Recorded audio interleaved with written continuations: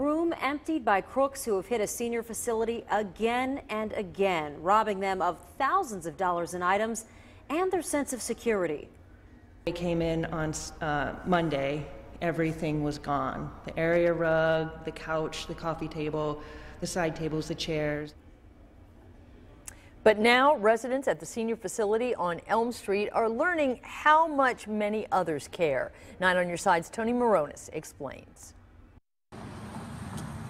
Residents at Elm Street Senior Living aren't feeling so comfortable. I'm looking in the hallway stairs, I'm checking the bathroom, Wendell Russell is just a little on edge because he's standing in a room where he and other residents would normally gather to socialize. But this weekend, somebody stole all their furniture. When it happened and I came, this was a very elegant place, and it still is. But to have people or persons come in here and take stuff out of here, without the supervisory authority, that means they robbing me of my comfort and my safety. The 15-unit building is secured, but there are no cameras and no alarm system. The managers let everyone know what happened via Facebook, and what happened next shocked administrators. Opposite side of the story is that the response from the community has been so positive.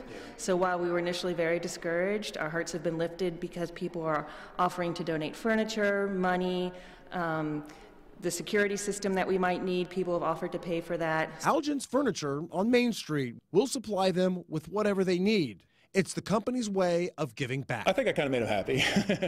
I think, they were looking for, someone to kind of step up to the plate, and I felt like, our company could do that. But still, the break-in rattled some seniors' nerves just a bit. Russell has one request from all crooks. If you don't hear anything else I see, please allow this place to be off limit. Tony Moronis, 9 on Your Side, Over the Rhine.